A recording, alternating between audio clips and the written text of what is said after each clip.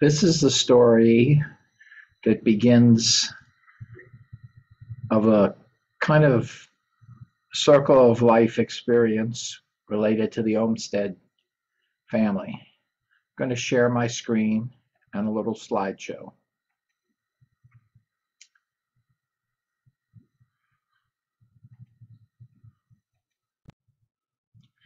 So this story begins a few months ago, actually, in a way. A month ago, I was attended a 60th anniversary of graduation from Atherton High in Louisville, Kentucky, where I grew up the street from Tyler Park. And one of the first places I went in that visit back from California, Los Angeles area, Palos Verdes to Louisville, was to go to Tyler Park. And I learned that it was an Olmsted brother park. And it actually, the story begins a little bit before that, where I was born in New York. And one of my favorite things to do as a 4 and 5 year old was to climb the rocks in Central Park, and also in the northern Manhattan, there was a park, I forget the name. And of course, that was built by or designed by the Olmsted brothers or somebody in the Olmsted family. And then we moved when I was 5 years old to Louisville, and Cherokee Park, I knew, or later in life, was an Olmsted park. And all the parks in Louisville, big parks, there's I think 6 or 7 that were designed by Olmsted. Um, and then I went to the University of Chicago, and this thing called the Midway Plaisance that runs along the southern, it used to be the southern border of the university, and now uh, the gateway to the university has bought buildings to the south of the Midway, which when I went there separated the university campus from the South Side ghetto of Black Chicagoans. And and then but coming back to the Tyler Park, this was at my house in Louisville, just up the street from. This was when I visited, and it was Halloween, up the street from Tyler Park, 1713 Edgeland Avenue.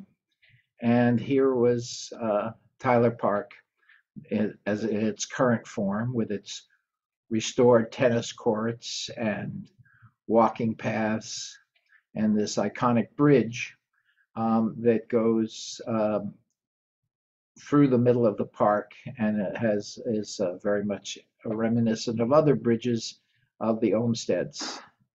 And then this was an area that there used to be bathrooms and things like that, and a platform that my father would show Charlie Chaplin films to the community for fun. And this is a whole project by the Olmsted Parks Conservancy.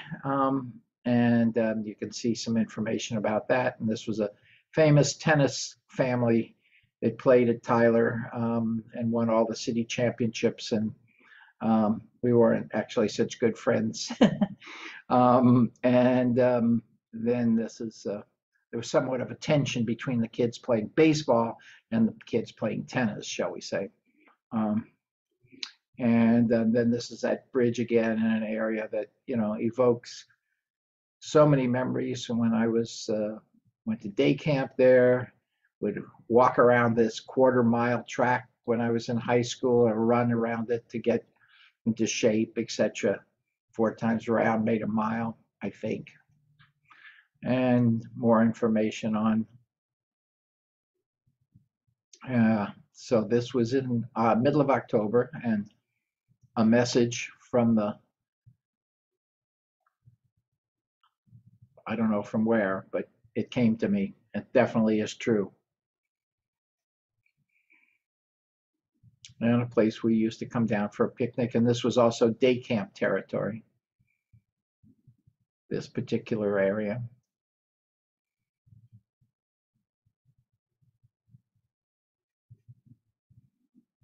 And the other side of the park, where there were tennis courts, We would ride our sleds down that hill. We would play baseball in that center of the park there.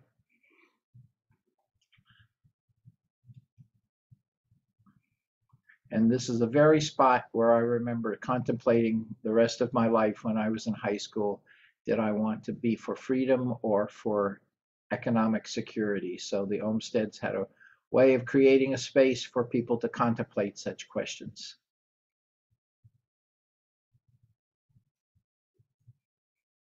And now they have a Friends of Tyler Park, and you all can go online and take a look at what they're all doing.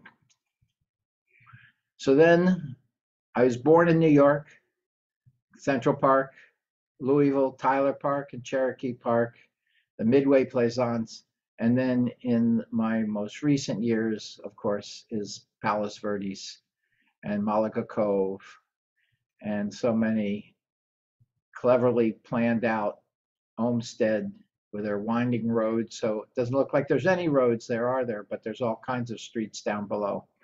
And we see that same pattern in so many ways around the peninsula.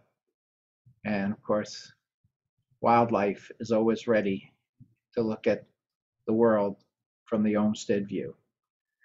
So that's it. Appreciate the opportunity to submit this, and I will stop sharing and I will stop recording. And thank you for the chance to share and learn more and more about this amazing family that have influenced so many millions around the world, and particularly in our country.